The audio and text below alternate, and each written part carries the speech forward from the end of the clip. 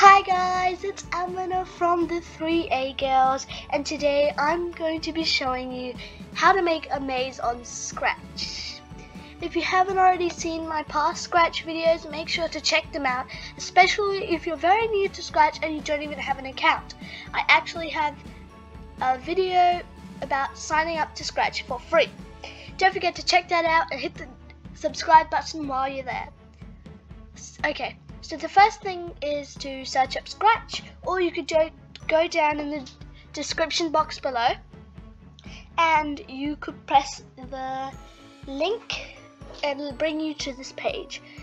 You need to sign in and then you need to press this create button to open a new tab.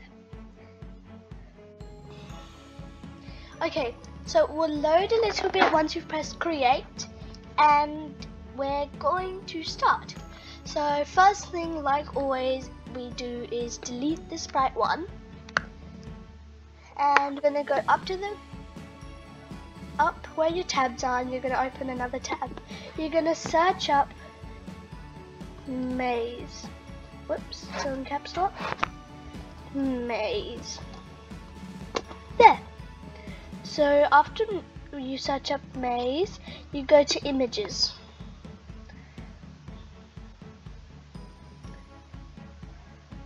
Loading. You can choose one here. I'm going to choose the simple ones. Okay, I'm going to choose this one. We're going to take a screenshot of it.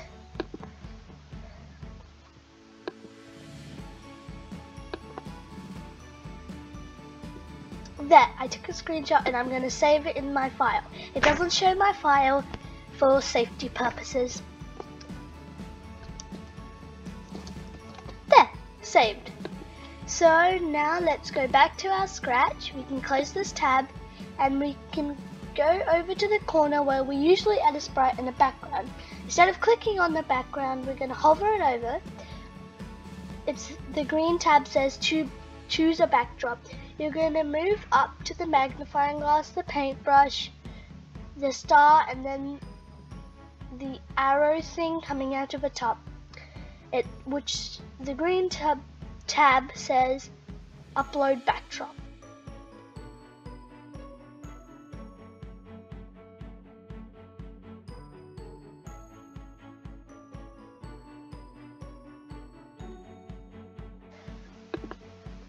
Okay. So once you upload your maze, it should automatically bring you to the backdrops tab. Usually the tab is costumes, but since we're having a look at the backdrop, it'll change to backdrops. Now, this maze looks pretty good to me. You might want to add some shapes onto it. You might want to paint it. Or just might want to color it in different colors, but I don't want to do any of that. So let's go back to the code tab. Now once we're back in the code tab, we're going to choose a sprite. Now this sprite is going to go through the maze. I'm going to choose the ball. Now I'm going to take the ball and put it at the start of the maze. I really don't like the color yellow for the ball, so I'm going to change it to my favorite color, pink. How to do that, you say? Well, up where it says the code tab, under where your tab should be if you're on Google, you go down to Scratch, then there should be code. Next to code there is a costume tab. If you press on that, it should come up with different options. If there's not different options, up here it should have a fill option. You can change the color of that fill and fill it. Anyway, I'm going to change my ball to pink. Going to go back to the code tab and we're going to choose another sprites. I'm going to spell out the word start. I'm going to bring in an arrow just to point to the start. Put it on the page, add in another sprite. We're going to go to the letters button and we're going to choose some letters. I like these. A, sprite, S,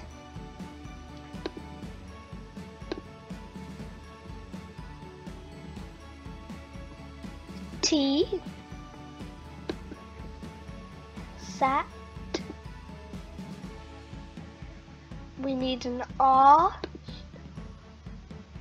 and we need another T.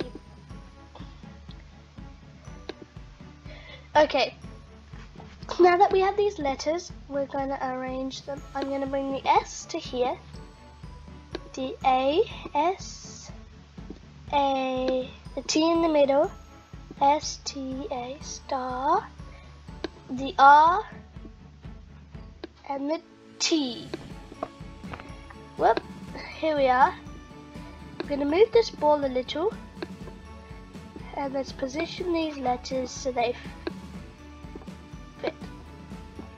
If they don't fit for you, you can come down, make sure it's pressed on one of the letters, and here there should be a size. You can change the size. Now, I'm going to have this point arrow flipped. So down there's a direction, and I'm going to change the direction a little like that. See if that works. Change the direction a little more. There. Now, that's the decoration done.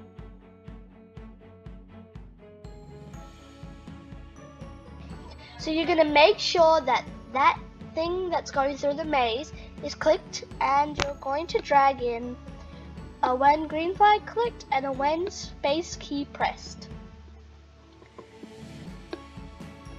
You're going to position them next to each other, and you're going to left click on the when space key pressed, and you're going to do duplicate. Going to do that 2 more times, so there are 4 of them. Duplicate. Okay, so we have 4 of these, and now what we're going to do is we're going to go to motion, which is this blue over here. We're going to drag in move 10 steps for each one of the when space key pressed, or you could just duplicate them. Okay, we're going to drag in point and direction 90,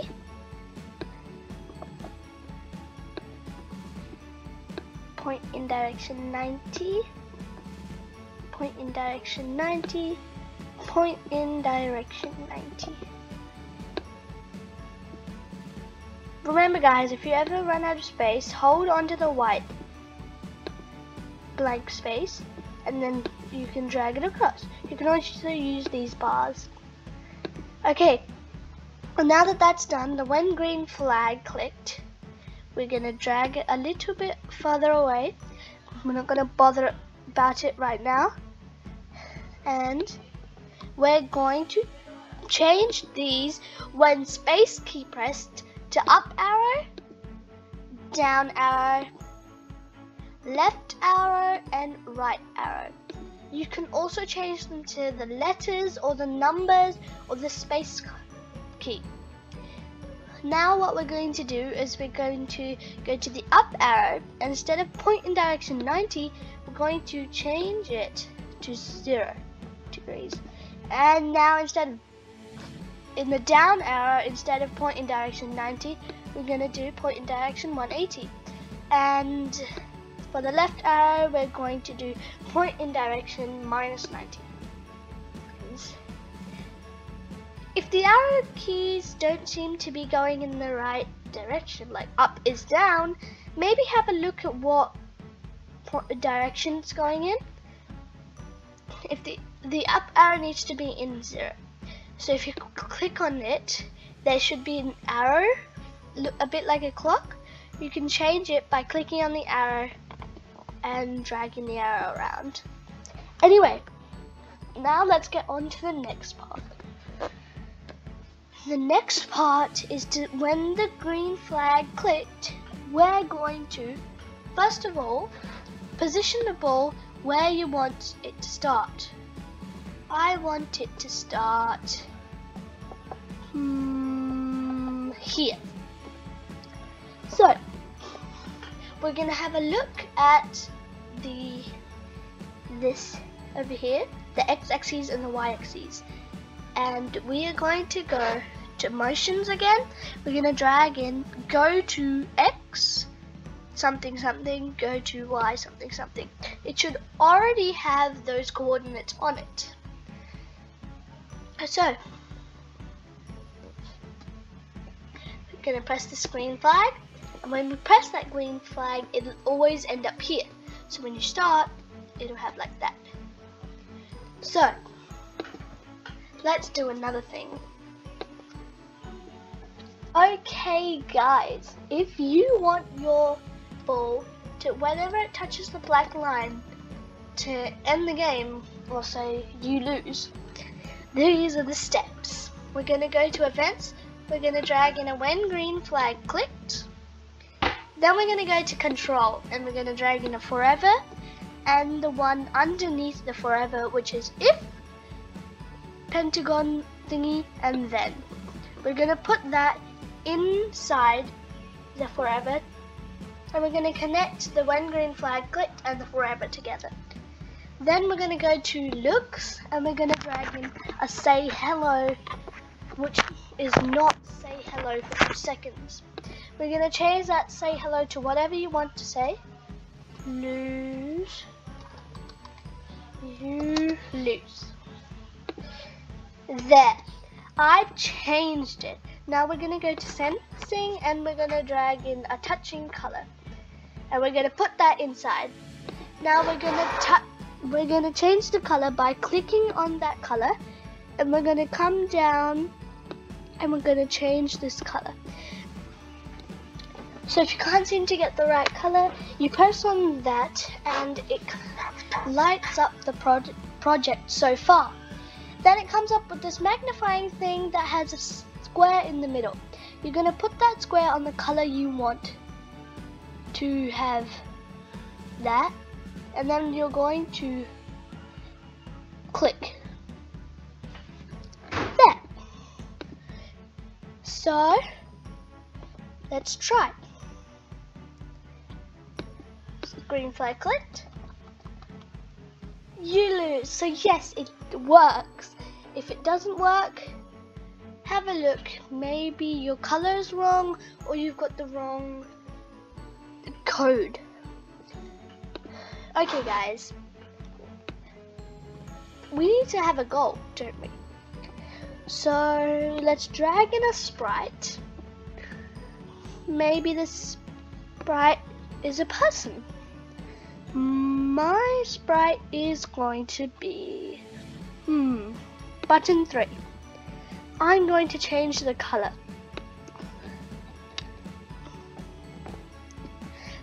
In costumes. Once we go to costumes, I'm going to change it to lilac. So once you've got your color, you can add it into a gradient. Okay guys, so if you choose this button and you want to get rid of this outline, all you need to do is click on it and drag it away. You can delete it. So this button is a little big. If we go back to the code tab, and over here there should be a size. We're going to change the size. How about 50? That's perfect. Actually, might as well change it to 60 so it fits in between this space. Okay, that's good. Now when we touch it, it's actually touching the color black. So go back to the button, change it to 55. Okay, so doing coding, we're going to do we're going to bring in from sensing touching mouse pointer question mark. Then we're going to drag in from events when green flag clicked, from control forever, and an if then. We're going to do the exact same steps as before while putting them together, and then we're going to change this touching mouse pointer to touching ball. There.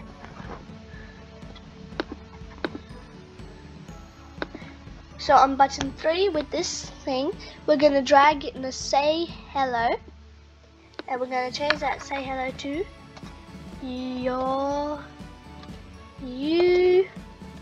win, or anything you want to change it to. So let's just test that out. It says you lose and it says you win. Yes. I've made some alterations and now we're going to play the maze.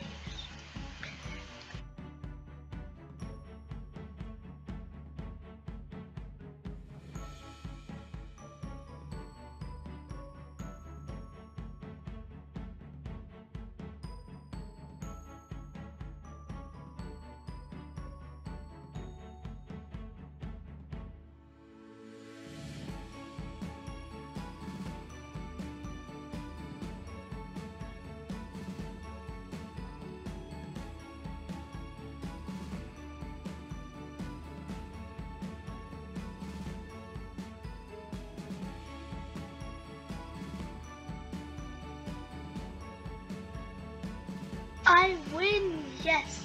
So that's how you play. Hope you enjoyed this video. If you did, like, subscribe, and don't forget to share this video. Bye.